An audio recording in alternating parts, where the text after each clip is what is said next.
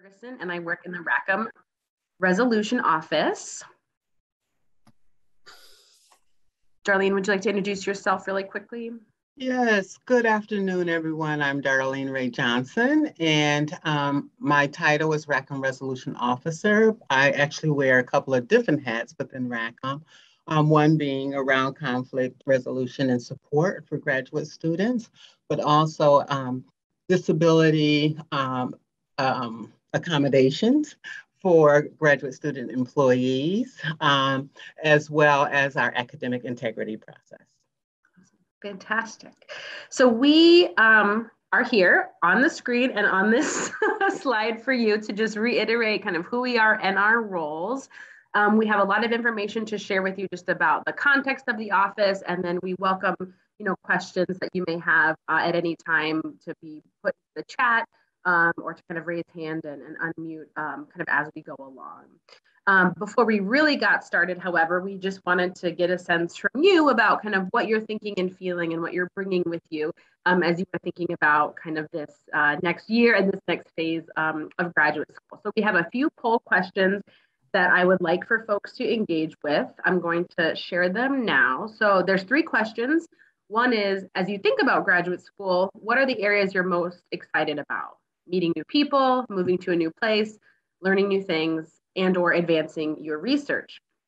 So take a moment to kind of think about that.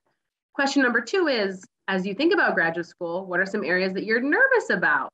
Meeting new people, moving to a new place, learning new things, and or advancing your research. And then the last one we'd like for you to consider as well is, where would you go if you ran into a problem, either academic or personal, while in graduate school?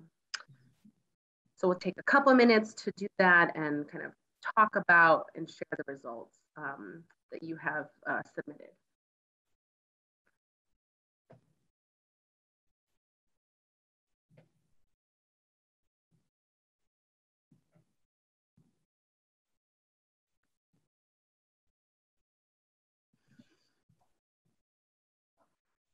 So far about 60% of people have responded.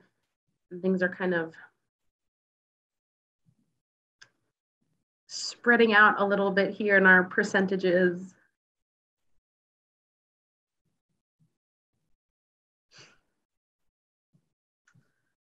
I'll do probably one more minute to ensure that everybody has an opportunity here. About 70% of us have participated.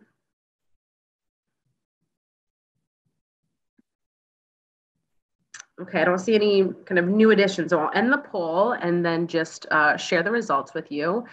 So question number 1, as you're thinking about graduate school, what are you excited about? And it seems like this is a great group of learners. You're excited to be engaging, learning new things, probably evidenced by coming to the session and attending today, wanting to just understand and kind of gain information, which is wonderful. And then thinking about what you might be nervous about, a pretty nice spread here, but more research focused as well around how might I advance my research? What are some things I, want to be mindful of as I conduct my research? Maybe I'm, going into a new field from, undergraduate or a previous graduate degree, some of those things, which I think is, certainly reasonable. And then where would you go if you ran into a problem, academic or personal? We offer each of these answers so that you know that each of these are definitely opportunities and spaces you could go to get some of your questions answered. So a lot of folks mentioned their advisor, which is fantastic, department chair or other program staff. You might rely on family and friends for other supports, depending upon kind of the nature of your worry or your concern, and then campus resources. So again, we really appreciate you being able to share this with us. We offer this as a way to say graduate school is full of lots of things, lots of excitement, potentially lots of challenges. And so knowing just kind of where you can go and who you can turn to is the hope of being able to share with you a little bit more about the resolution office.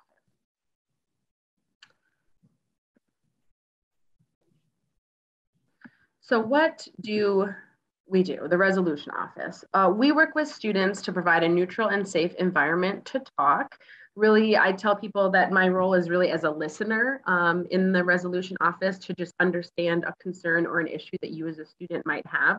Again, whether kind of personal or related, more specifically to your graduate work. listening to the concerns and complaints that you might have as a result of, an issue in the program or with your advisor, or just something that has come up. In your experience, we work a lot to refer individuals to different campus resources. So we always tell people, if you're not sure where to go, know that you can go to the resolution office to help offer insight and maybe more information about the types of appropriate campus resources that there may be. The university has so much to offer to students, and so really knowing that there can be a place, can offer some security, and confidence for you, related to the issue. We do work to kind of mediate conflicts or address communication issues, progress issues, et cetera, that may come up as well.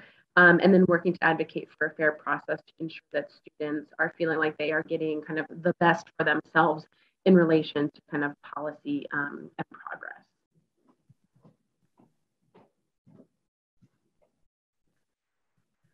This is kind of our website page. I'll grab our actual link and put it into the chat for folks in just a second, but we wanted to let you know that you can, of course, reach out to Darlene and I individually with our email addresses, and you can also go to the Rackham Resolution website. You can request a meeting here under the Meet With Us box. Let us know kind of a time that would work best for you, the nature of your concern, and then we will follow back up with you to schedule a time to meet. We really want to direct you to this kind of now, first and foremost, so that you're aware, if and when something comes up into the future, you would know, where to go to request a meeting and how to reach out to us. In addition to meeting with students, we also offer some proactive programming and workshops related to conflict resolution and communication. And if you have ideas or thoughts around content that you'd like to see related to that, or skills that you're hoping to kind of gain, we welcome your input and have a space on our website as well for you to share a little bit more about maybe what you're hoping to see, or what you would like to see that maybe you've experienced in other spaces in the past. So a number of students that we meet with, and we meet with, I can't tell you how many students, they always ask, so under what kinds of circumstances should we reach out to you? And so we wanted to share with you, here are some options. You're not limited to these options, but here's just a couple of examples of reasons why you might contact us. So if you have a problem or conflict that's involving the broader university, and you don't know where to go, as Mallory indicated, you can always come to our office and talk with Mallory or myself. And if we don't have the answer, we will help you locate the answer or the correct office. If you feel your concerns are not being heard, so you've gone to several different individuals, you've not gotten a satisfactory resolution, you can certainly come to us and we will help advocate for you and to find a solution that works for you. If you need information about policies and procedures that are affecting you, I was saying just this morning that we have Rackham policy, you have your program policy, you may have your school college policy. So there's lots of policies that you have to adhere to. The expectation is that you know those policies, but certainly, if you do not and you're impacted or affected by one, it's a very good practice to be familiar with your policies. But if you're not quite sure like how this policy applies to you, or you believe that the policy as written wasn't applied to you fairly, you can certainly come to us and we can assist with that. If you need help to resolve or mediate a dispute with a faculty member or administrative staff. So we typically do not become involved in student-to-student conflict. We have another office on campus that can assist with that. But if you're having difficulty with, say, your mentor or your faculty advisor, research advisor, lab manager, or something like that, so a faculty or staff member, and you need assistance in getting that issue resolved. Certainly mediation is one tool that we use to help resolve issues, but there are lots in our tool belt. And we certainly talk with you, try to understand what the issues are. We empower you to be very actively involved in the decision about how to proceed with your matter or your case. But please reach out to us and we can assist. And if you believe your rights have been violated or have not been followed. So we also wanted to provide just a couple of examples of cases that students have brought to us. Because it's amazing, students will say, I never thought about taking this particular issue to an office. And we see just about everything. We see the gamut in terms of student, both personal and academic issues. So I guess I want to go on the record to say there's not an issue too big or too small that we can help resolve. But for example, you have a relationship issue related to your advisor or your PI. And so let's say you're not getting feedback, despite efforts to receive feedback. Or you're getting too much feedback and you're actually feeling quite smothered by your advisor or mentor. Another issue is certainly just not having clear expectations from your mentor in terms of how to progress in your program or what's needed in your paper or your thesis or your dissertation. So, if you run into those kinds of issues, please come see us. It's not that we can sort of dictate to your program around these issues, but sometimes it's about having a conversation and we can help sort of coach you about how to approach that conversation with your. If you have concerns about academic progress or coursework concerns. So let's say something has come up, you've been hospitalized, and so you've had to miss several days, or you had to go home unexpectedly to deal with a family emergency, and that's impacting your academic progress. Or there's something going on in your class and the instructor is not necessarily following what was in the syllabus, and you have concerns about that because it has impacted you negatively.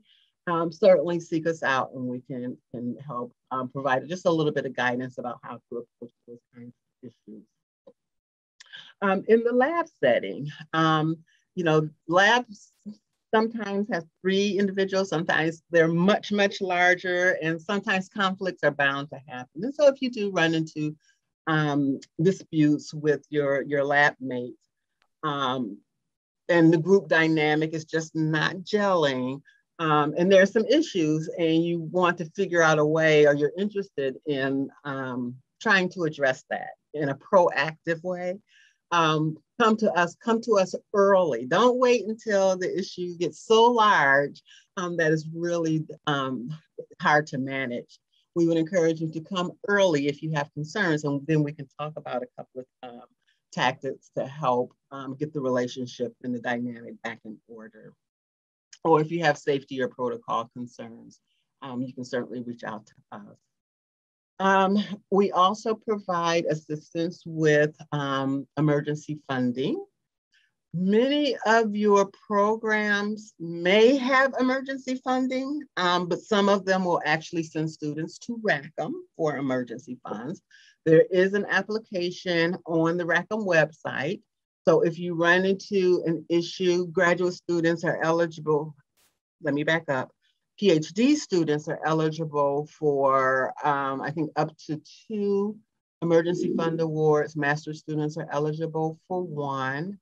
The maximum amount per award is $2,500. And we really want you to access these funds if you have some kind of unforeseen, unexpected hardship that comes up. Something happened, you had your rent money, but something happened and now you no longer have it, and you'll go into arrears if you don't pay your rent. Now our website has a list of things that are eligible and things that are ineligible. And rent, I think, would be listed as ineligible. But again, we would not want someone to, lose their housing. So, if that's an issue, I think the best thing is, if you're not sure, check in with Mallory or I, and we can help you. We can also help guide you in terms of applying for these funds in a way that you'll more likely be approved. And then we can also streamline the process, cut down on the amount of time that's needed to go back and forth to get the appropriate information. We can help you with that upfront.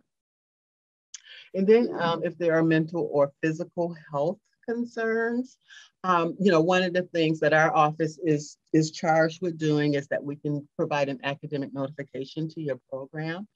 A lot of students don't take advantage of this, and you don't have to. You may be in a program where you feel very comfortable letting your program know what's going on. And so then they can make allowances for it. So if you have to make up work or take up a makeup exam, you can work that out with your program. But if you're running into difficulty getting that kind of accommodation, I would say reach out to Mallory or myself and we can assist with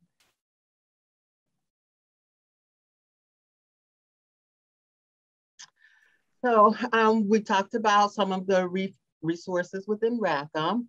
I've shared about the Rackham Emergency Fund. I would like to take this opportunity to let you know that there is also an emergency fund in the Center for the Education of Women Plus, CEW Plus, and it's open to all students, not just women. And they also have an emergency fund. And as I mentioned before, some of your programs might be able to provide some funding, but if in doubt, please come to Rackham. And then I mentioned earlier, I wear a couple of different hats, and one of those is to provide accommodations for graduate students with disability on the employment side. And I do want to make that clear. Graduate students, GSIs and GSSAs are covered by the GEO contract. And so you may have heard about that or you will, if you haven't yet, you will, because that'll be probably part of your funding package. GSRAs are not covered by the GEO contract, but they are generally covered under the same provisions as the GEO contract.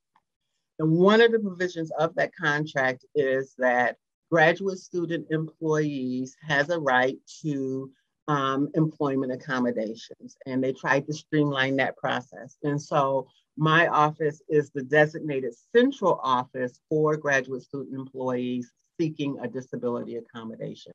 The accommodation request form is out there on the Rackham website. You would just put in graduate students with disabilities in the search box, and it should take you to that particular website.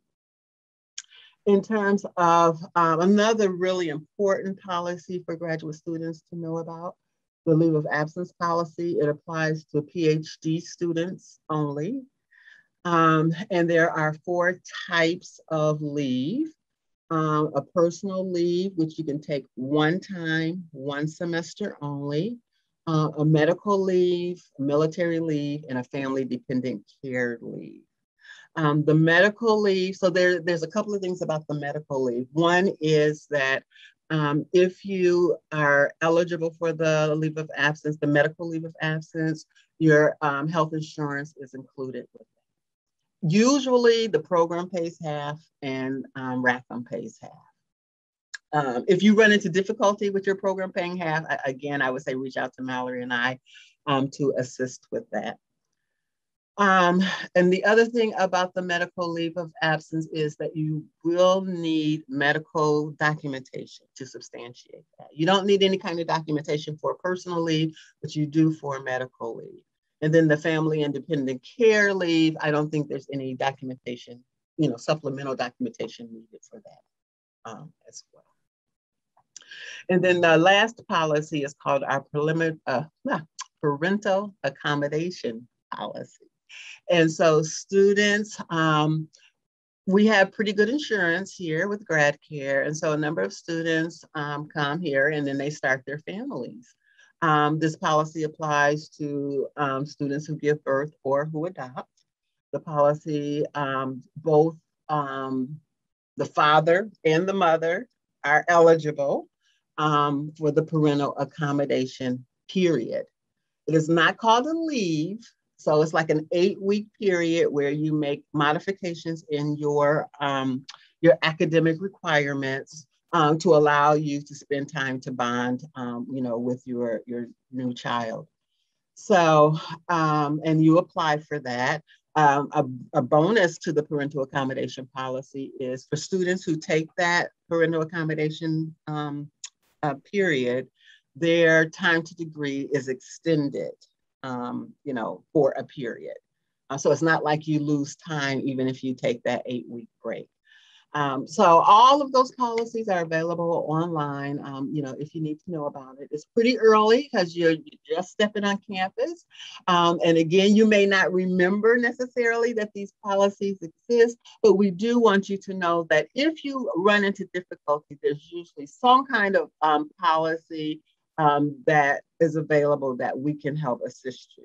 So, thanks, Mallory. So this is just a listing of the workshop offerings I had mentioned earlier, to give you a sense of maybe what you could look for as you kind of enter and consider what your fall schedule might be. We have offered a navigating difficult conversations, communicating across difference, and then some different listening circle conversations, all intended to be able to provide insight, skill, and just context to communication styles, complex styles, but also kind of just hearing from you, like what's going on, what have been your experiences, what are some of the needs that you have that are kind of ever evolving as a graduate student. We have offered virtual office hours in the past, and will continue to do so into the fall.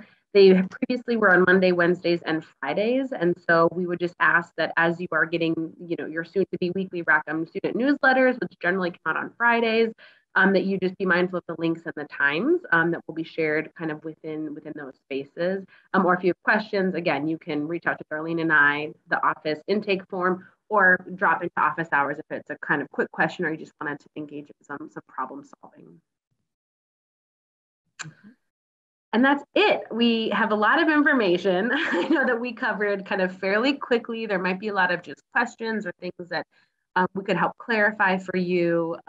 We did drop a few links into the chat. And so I just welcome any thoughts, questions, things that perhaps you were hoping to hear, but didn't, as we offered this overview for you of the services within the resolution office. I'll just stop my share so that I can see.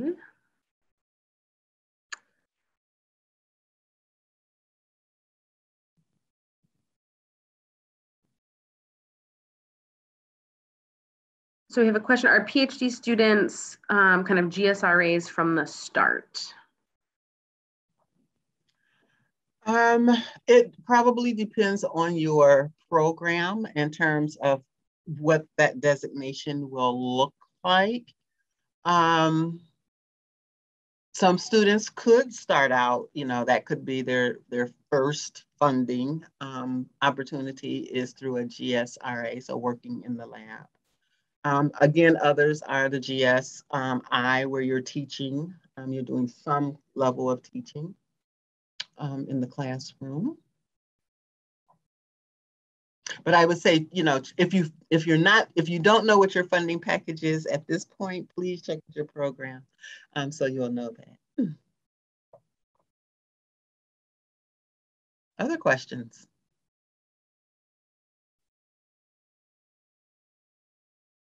You're welcome.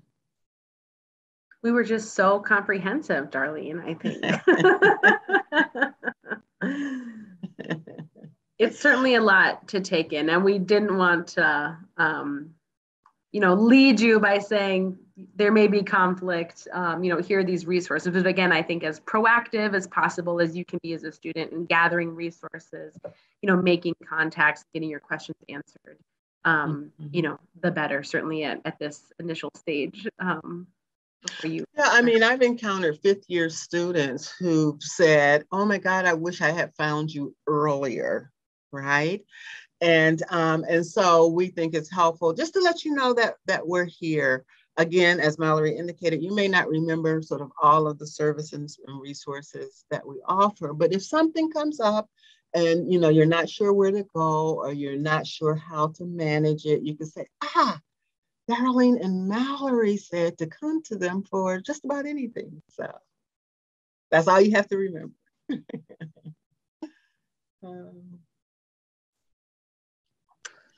I think, oh, great. We got a question about just a link to read more about resources. And Paul mentioned lots in the grad school 101 in Canvas. Just, I would say generally the Rackham site itself, rackham.umich.edu, has information about additional services, fields of study, finances, and then also kind of like information linked from the broader kind of campus maze and blueprint about returning to campus, kind of COVID precautions, all of those things. So we've tried to condense as much as possible and then have information in different spaces so that you can know kind of where to go. Mm-hmm. Yeah. Mm-hmm. And also, again, I'm totally plugging the Grad School 101 portal, but so I'm that guy. But yes, there are resources there, and we're always trying to update and add announcements and the like. But also, if nothing else, the submit a question form, we check that daily in Grad School 101. If you just have a question and don't know where the link is, just go to the portal, hit submit a question, fill in the form, and we'll get back to you to direct you to whatever resource or resources you need. So that's something new we're kind of trying this year. And so we encourage you to use it, especially if you don't know where to go. Start by asking a question if you can't find it. Mm-hmm, mm-hmm. Just one more thing I'd like to say about the Rackham policies that I shared. So there's the process, I think, is straightforward. Usually you go online, you complete, the application, but a lot of times students what they aren't clear about is the implications. So for example, if you decided you wanted to take a leave of absence the semester before your qualifying exam. And so students may reach out to Mallory and I to talk about that. So what do I need to think about? What kinds of questions should I be asking? And so we can help with that piece, more around the implications. Again, I think the policies are pretty straightforward, but what impact might that have on your standing or status in the program, by taking advantage of one or another of these policies.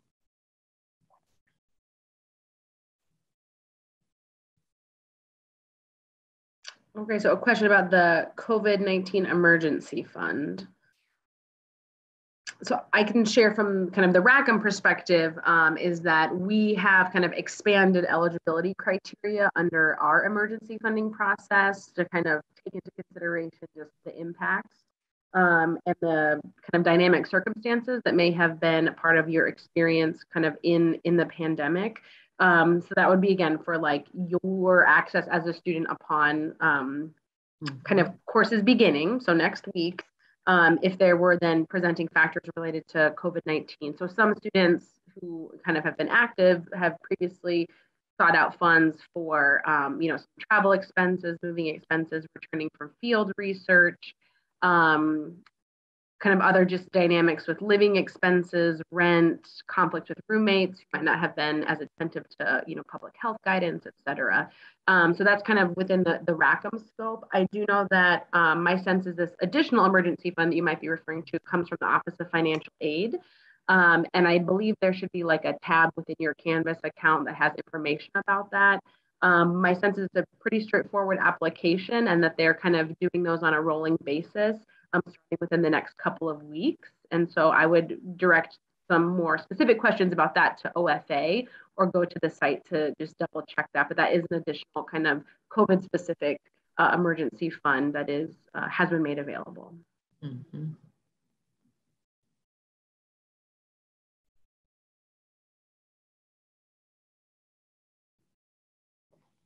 Okay, anything else? Other things that either what we've talked about or what other folks have asked questions about have made you curious of, or thank you, Paul. The Michigan acronyms, Office of Financial Aid.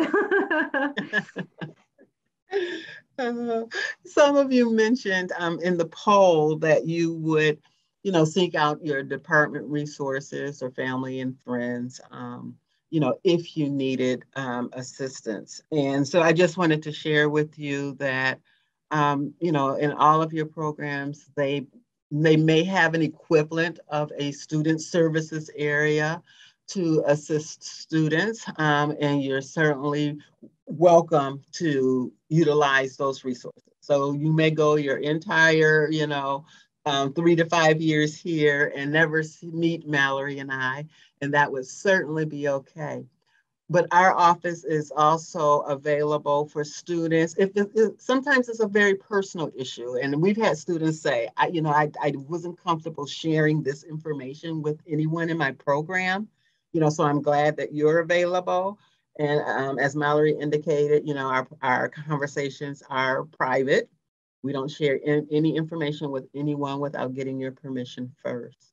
So again, it's just another resource. Your advisor will know some things, most likely related to your degree. And then there's another position in your program called a grad coordinator who does all the administrative related work within your program. They're an excellent resource. And then we are available as well. I'm just going to also add to the chat information about our kind of counseling center and services. So it's called CAPS, Counseling and Psychological Services. Rackham itself has an embedded counselor who works specifically with graduate students. And so while Darlene and I can be helpful in, problem solving, consulting, resource referral, policy kind of related things, we're certainly not clinicians in the way that, a therapist or another kind of provider may be. And so a lot of students that have come to talk with us about, some logistical things also have found CAPS to be beneficial for some of the maybe more personal issues that they are experiencing. And so Rackham, as I said, does have an embedded counselor, as do many other programs. And so it may be that your program has a counselor that you would want to have a much more kind of confidential conversation with about concerns than, like Darlene mentioned, program staff or even she and I. So that's just something for you to consider there as well. Mm-hmm. And then we had one additional question about explaining more about leaves for PhD students. So I don't know, Darlene, if you want to pick back up from the presentation. Yeah, I'd be happy to. So, as I indicated, there are 4. There's medical leave of absence, and I think you can take up to 4 consecutive semesters of leave. And you need medical documentation, and health insurance is usually provided along with a medical leave. There's a personal leave that you can take one time for any reason, but you only get to take it once. There's family and dependent care and military leave. So those are the 4 types of leave for our PhD students. If you're a master's student, we have something called detached study, and you work with your program if you're interested in that. And you can go on detached study for up to 12 months without having to reapply for admission to the program. So thank you for asking that question, because it prompted me to share with you about the master's kind of equivalent, but there is not a formal leave for master's students.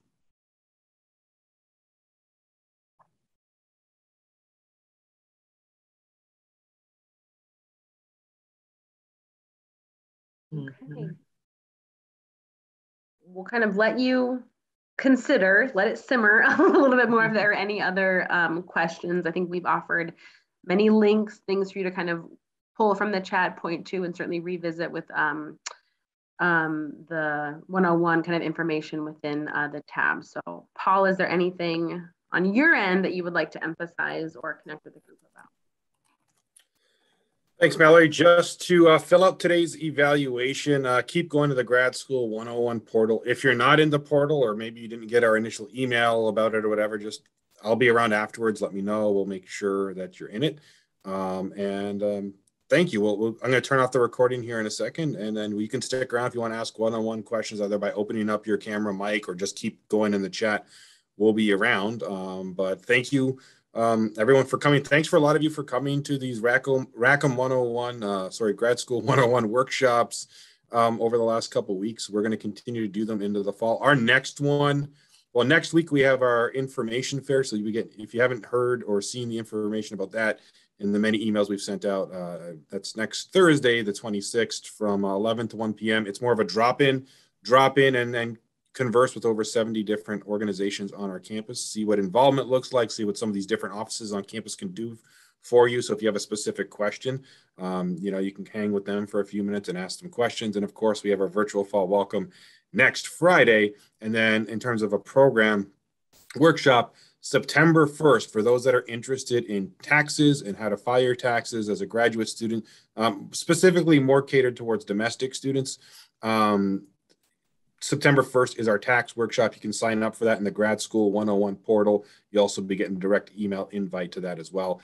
It's a very thorough workshop, but I think it is one that's very beneficial for graduate students as they're starting their career here at Michigan. And even for some that have been here for a couple of years, people always pick up some new information. And for those that are going to be filing quarterly, the first deadline is September 15th. So September 1st really gives you a couple of weeks to sort of get in there and see what you need to do.